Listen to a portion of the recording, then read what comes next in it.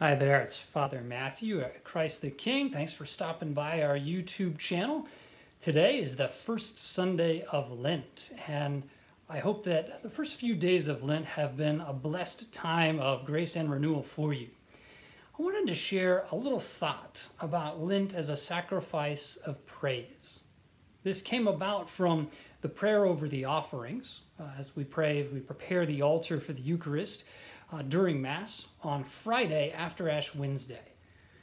The prayer that we prayed goes like this. We offer, O Lord, the sacrifice of our Lenten observance, praying that it may make our intentions acceptable to you and add to our powers of self-restraint.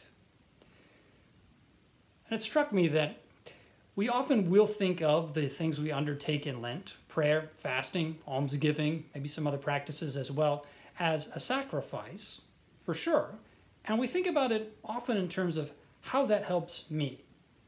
The additional prayer, fasting, almsgiving that I undertake during Lent does add to my powers of self-restraint. It does help me grow in virtue, or grow in my relationship with God, or become more generous, or restrain my faults.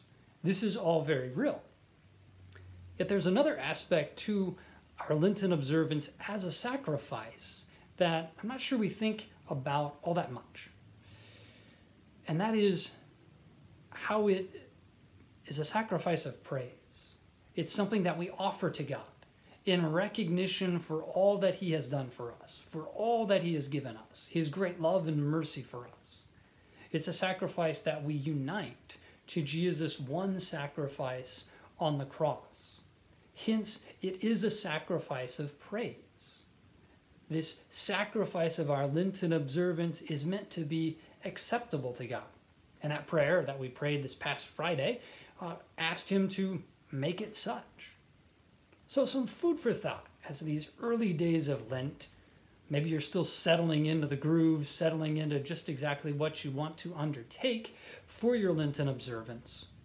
Remember that in addition to the way that it helps you and me grow in virtue and holiness and in our relationship with God and one another, it's also a sacrifice of praise and thanksgiving that we offer to God. I hope that's some food for thought that maybe is helpful to you in sticking with your observances for Lent so that God's able to continue renewing you during this season. Thanks for stopping by and checking out this video. I wish you blessings on your Lenten observance. If you haven't done so, feel free to subscribe to our channel and hit the notification bell so you're notified when we have some new content. God bless you.